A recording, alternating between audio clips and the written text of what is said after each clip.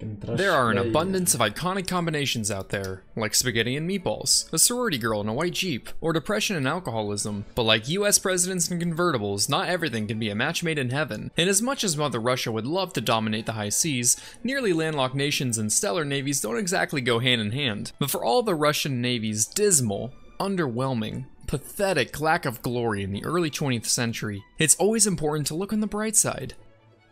Like how it gives me good YouTube content. So on today's episode, I'm gonna learn you all about the misadventures of the Russian Baltic Fleet.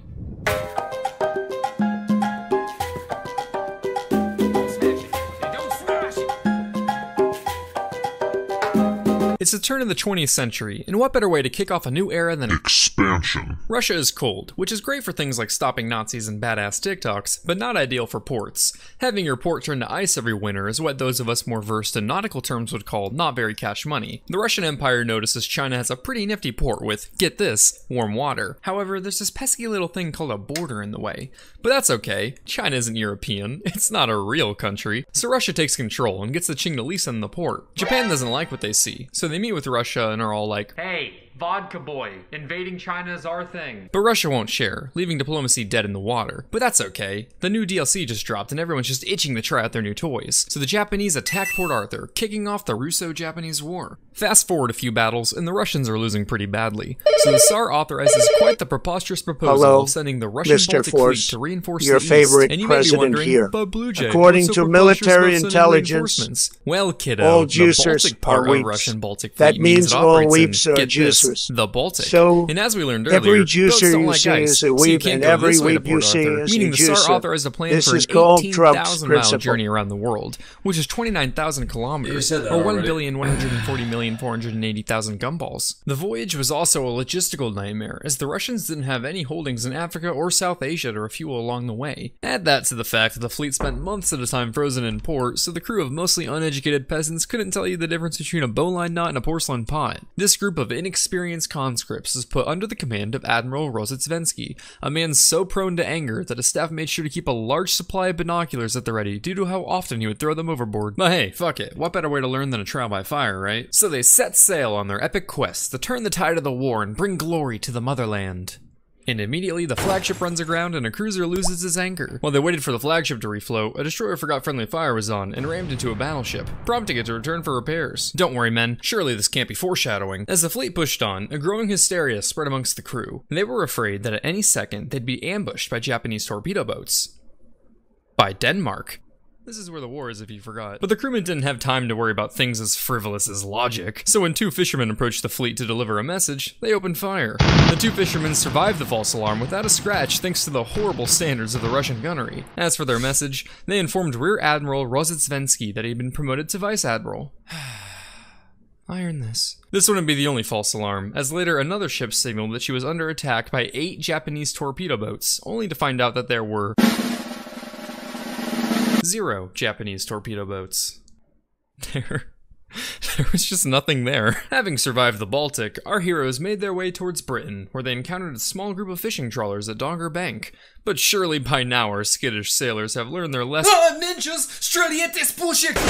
Chaos ensued as the Russians laid down hellfire upon the unsuspecting fishermen. The Russians are going bonkers. Some run around the deck aimlessly waving cutlasses to repel imaginary boarding parties, while others just cuddle up on the deck with life jackets, accepting their demise. Keep it up, men! These Japanese have horrendous aim, Igor. We haven't even taken a hit. But hey, at least this time we made sure they weren't fishermen first. We're shooting at fishermen, aren't we? Definitely a possibility, sir. Well, at least we didn't fire on our own ships, killing a sailor and Russian Orthodox priest.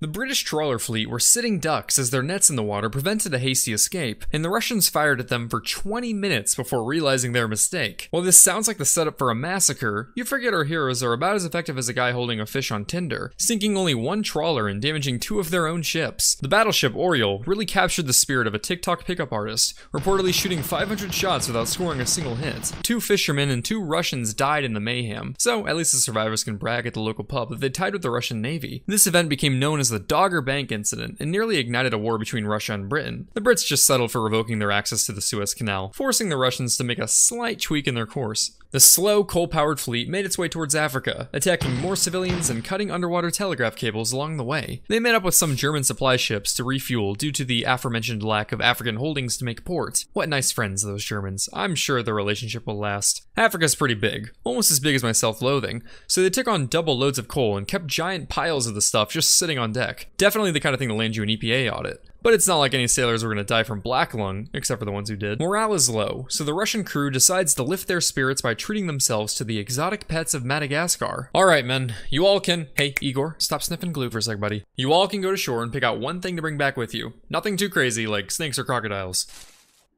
What did I say? Sir, I can explain.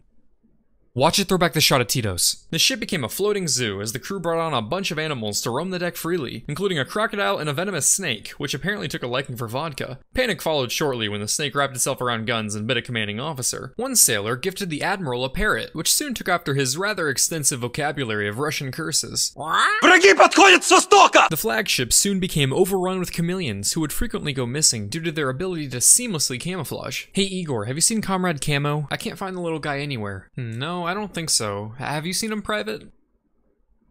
Yeah, I don't think you've seen him either. But a good zoo isn't complete without an underwater exhibit, and luckily for them, the cooling plant on their refrigeration ship broke down, forcing them to dump all their meat into the ocean, and giving them a nice following of sharks. At one point, the fleet was holding one of many funerals for a sailor who died of illness. During the ceremony, the Kamchatka fired a gun salute. Excellent work, gentlemen. Hey, say, you boys did make sure to load blanks, right? Yes, sir. Yeah. Igor, you're looking kinda pale there, buddy.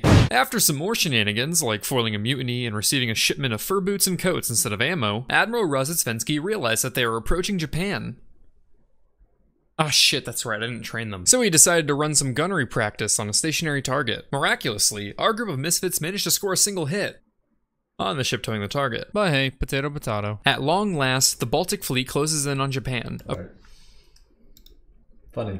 Right now, as a trans woman are women. I'm telling you.